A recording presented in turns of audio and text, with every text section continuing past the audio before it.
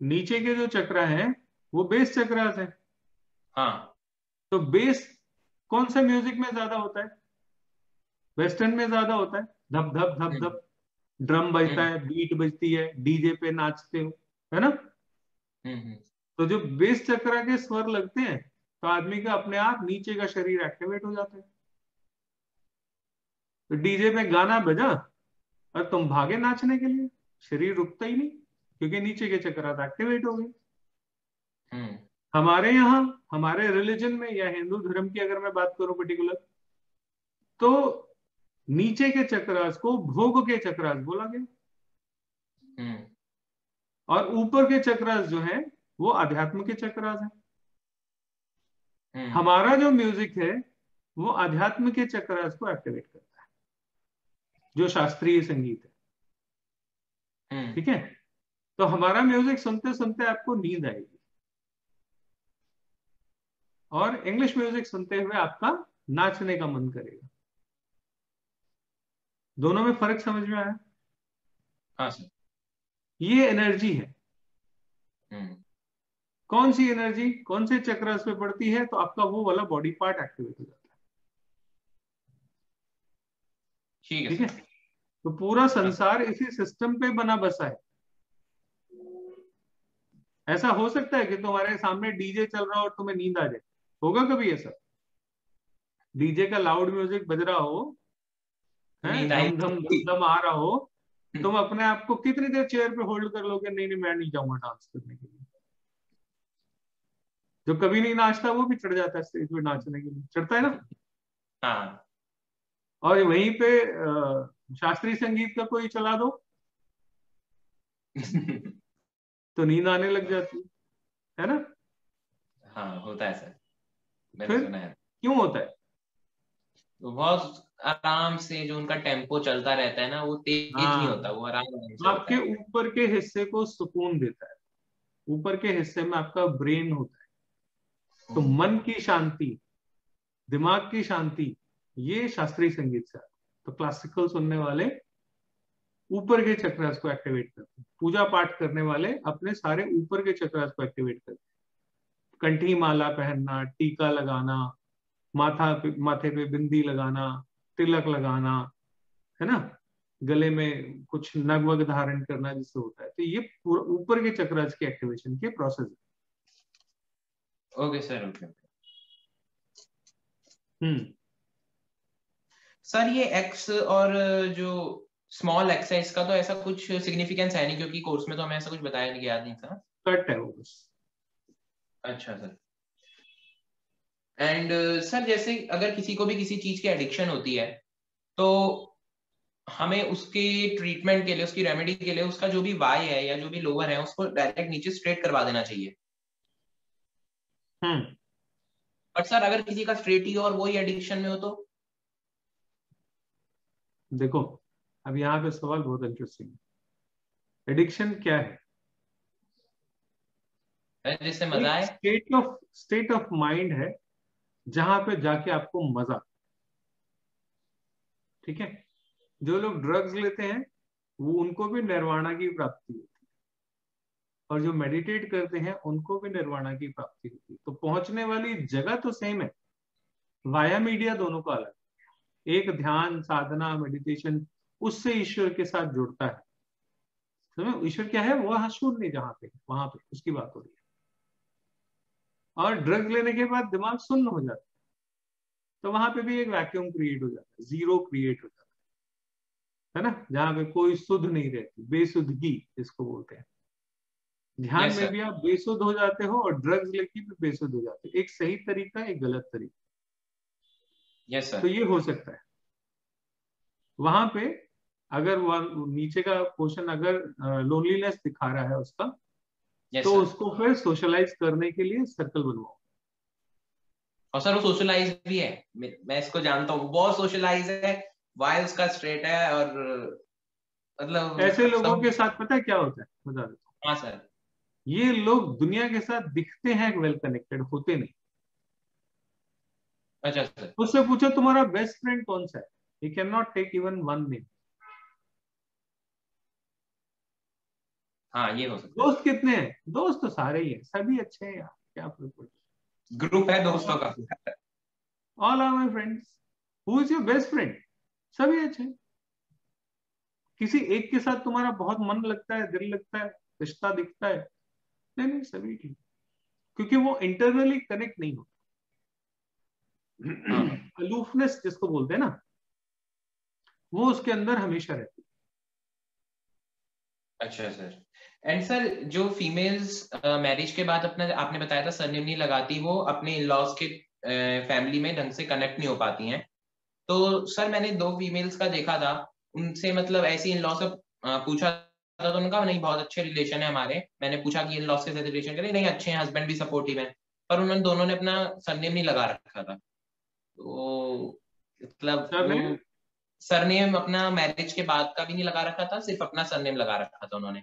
और in law से कह रहे थे नहीं पूरा फुल सपोर्ट है, और हस्बैंड भी बहुत सपोर्टिव है। Don't trust the person, trust the handwriting. Sir ठीक है। तुम्हें क्या लगता है जो तुम्हारे सामने बैठे हैं वो भगवत गीता पे हाथ रख के अपनी सच्चाई तुम्हें बताने लगे? अच्छा ये हो सकता है सर। May be. हो गए सर फिर तो। आज जल्दी हो गए डाउट किया। सर एक और था, आपने बोला था ना जो आपके एस्ट्रो के स्टूडेंट्स थे उनके लिए ग्राफोलॉजी में आप मतलब अलग से उनके लिए क्लास लेके उन्हें समझा दोगे, तो आपने समझाया था सर उन्हें एक्स्ट्रा? अच्छा ठीक है। जरूरत ही नहीं पड़ती। अच्छा हाँ वो बात भी है, वो समझ ही गए होंगे सारा। एंड सर मेरा बस एक ये डाउट था, ये मुझे लगा कि मान लेते हैं कोई एक एडवोकेट है, मेरा नाम जैसे सिद्धांत नथानी है, मैं एडवोकेट हूँ, अभी मैं स्टूडेंट हूँ, और मेरा कोई XYZ प्रोफेशन है। तो मैंने कुछ चीजें नोटिस करी कि जैसे एडवोकेट है वो अगर सिद्धांत नाम लिखेगा तो 45 डिग्री होगा, S बड़ा बनाएगा, I में डॉट देगा क्योंकि हमें इरिटेशन किसी को अच्छी नहीं लगती, और D भी उसे प्रॉपर बनाना है, A भी वो थोड़ा खोलेगा ही, सबको शेयरिंग चाहिए, N भी एनालाइज वाला, और T अच्छे से। तो ये जो एक बेसिक फॉर्मेट बन गया मेरे पास, ये अगर मैं इसको ही देखूं तो most of the profession, most of the personal life, ये तो बेस्ट है, हम्म। इसमें अब हमें चेंजेस की जरूरत ही नहीं है। पर ना ना ना ना, ऐसा नहीं है, ऐसा नहीं है। अच्छा सर। एक ही चीज किसी के लिए अच्छी और एट द सेम टाइम किसी के लिए बुरी हो सकती है।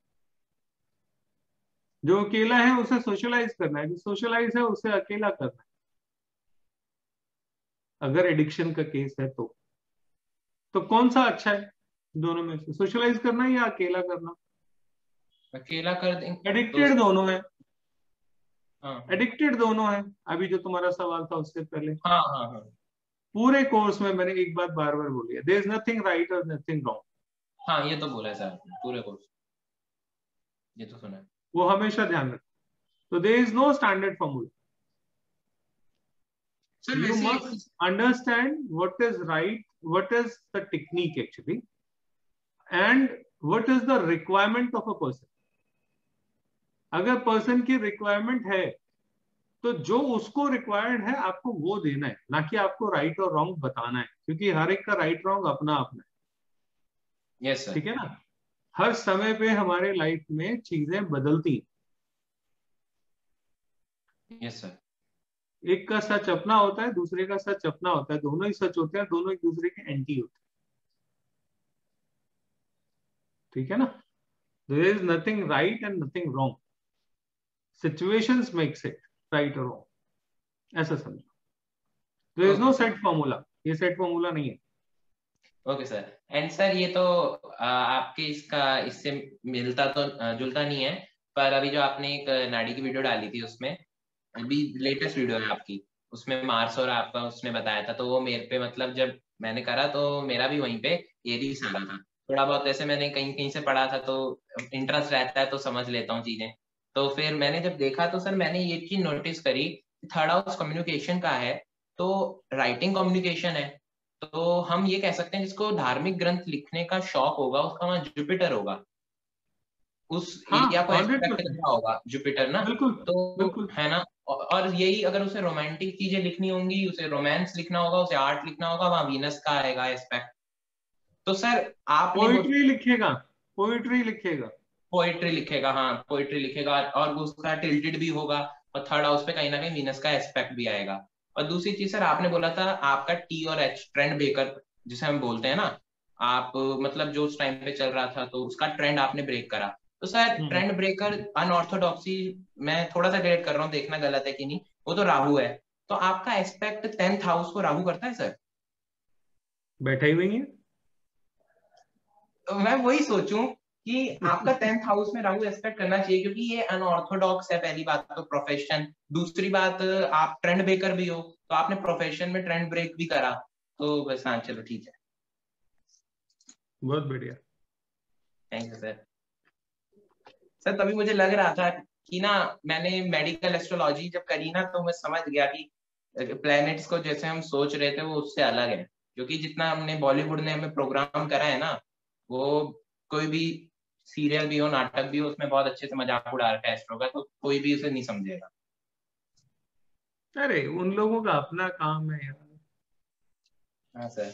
देखो सीधी सीधी बात है, जब तक किसी का अच्छा समय चल रहा होता है ना, उसे ये सब चीजें बकवास ही लगती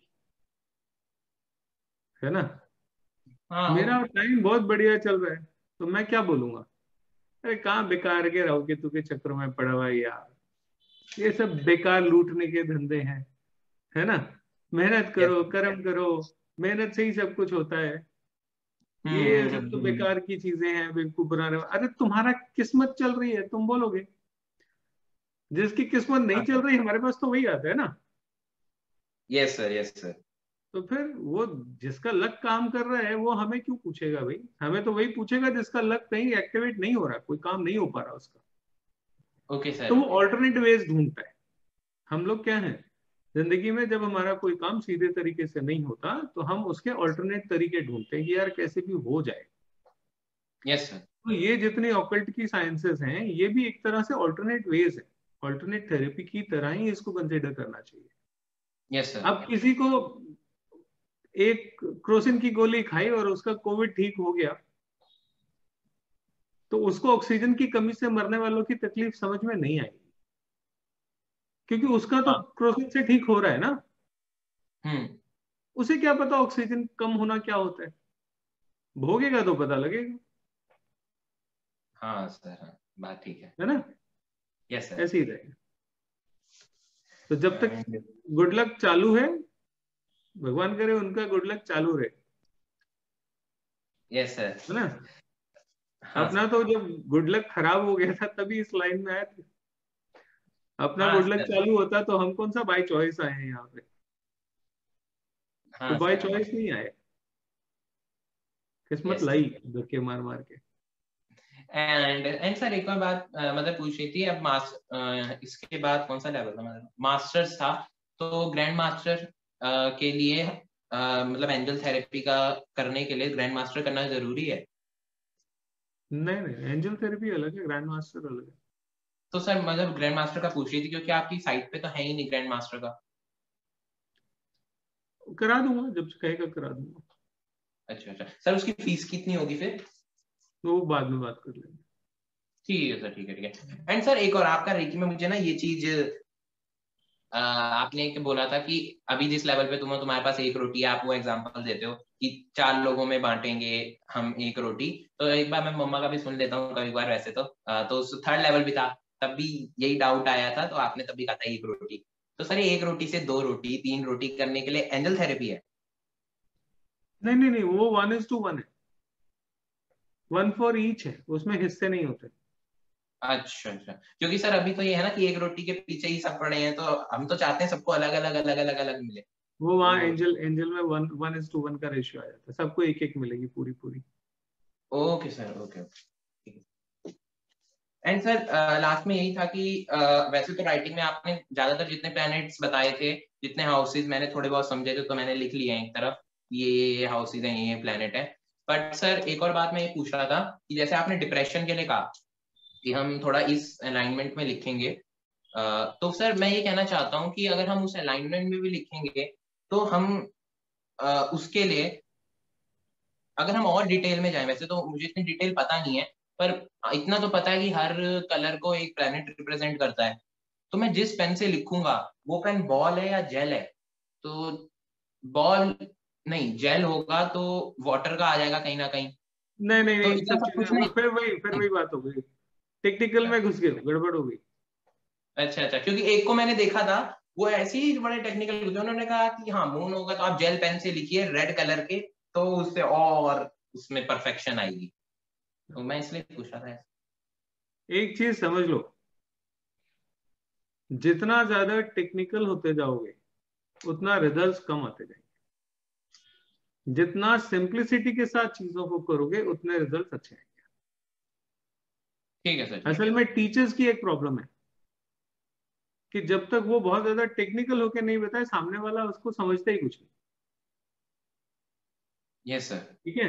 और जब पढ़ने वाले को कुछ और टेक्निकल, फिर और उसमें से कीड़े, फिर उसमें से और कीड़े अंदर अंदर हाँ घुसते चले जाओ माइक्रोस्कोपिक होके, तो उसको लगता है यार इसको कितनी डीप नॉलेज है।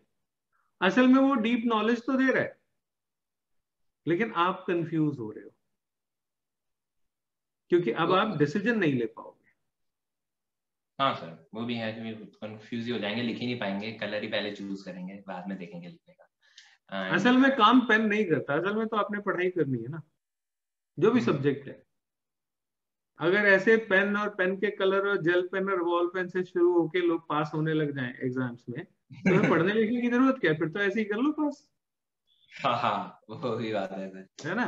तो बेवकूफ नहीं बनना, यस सर। पढ़ना जरूरी है। Yes sir. And pen sir का एक, काम लिखना है, वो लिखेगा। हाँ इससे ज्यादा उसमें जो ball pen, gel pen, blue cap, red cap, ये बेवकूफों वाली बातें हैं, मेरे को इनमें कोई इंटरेस्ट नहीं अच्छा सर, ठीक है ठीक है। एंड सर वैसे तो क्या सर सोचना था, एक क्वेश्चन, हाँ जिनको मैंने फिर ये बताया है सर ऐसा, तो उनको मैं क्या बोल दूं कि मैंने गलत देखा, या मैं कुछ बात ना करूं, क्योंकि वो कह रहे थे फिर आप मुझे दे देना लिखने के लिए सिग्नेचर, मैं उसको फिर लिखूंगा। क्योंकि जिनका भी मैंने आपको बताया, मैंने ऐसे बता दिया था है। अरे उनको उनको कि बोलो तुम्हारे पास जो पेन है, जैसा पेन है, जैसा नहीं भी नहीं, है मैं ये तुम बोल रहा हूँ कि लिखो। मैंने जो बोला वो गलत बोला, मतलब उनको थोड़ा सा आप कहने के लिए ना बताना तो था नहीं पर। नहीं नहीं नहीं, वो अच्छा तुम्हारी मर्जी है, तुम उनको कैसे कहते हो, बट मेरी तरफ से तो सिर्फ इतना सा है। गलत कहा था नहीं, गलत क्यों कहा था, वो सीधा सीधा बोलो, इतना टेक्निकल हो जाओ मत। इतना टेक्निकल हो जाओगे तो गड़बड़ हो जाएगी। तुम्हारा ध्यान कहाँ चला गया? तुम्हारा तो पेन पे चला गया, रेड पेन है कि नीला पेन है कि काला पेन है, बॉल पेन है कि जेल पेन है, करना कुछ और था। हाँ। Yes sir. तुम्हारा तो फोकस ही डाइवर्ट हो गया ना।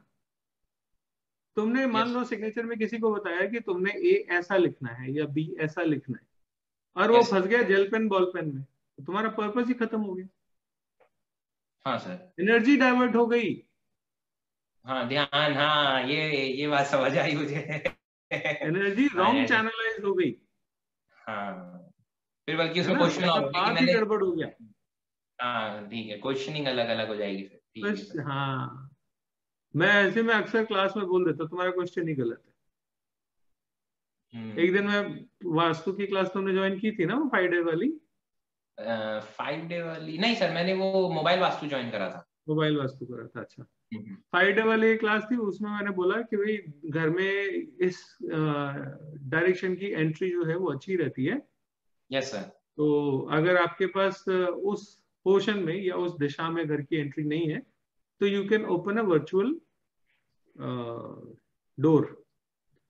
हाँ तो वो सर। कैसे, वर्चुअल डोर कैसे है, जिस दिशा में आपको वो डोर लगाना है, वहां पे आप डोर का एक पोस्टर बड़ा सा लगा दो। हम्म। तो एक बच्चे ने इमीडिएटली पूछा, सर कुंडी कौन से कलर की लगाऊं? वाह, गए टेक्नोलॉजी में। हाँ कुंडी तो एकदम से आ गई। आई इमीडिएटली सेड ये बकवास क्वेश्चन है,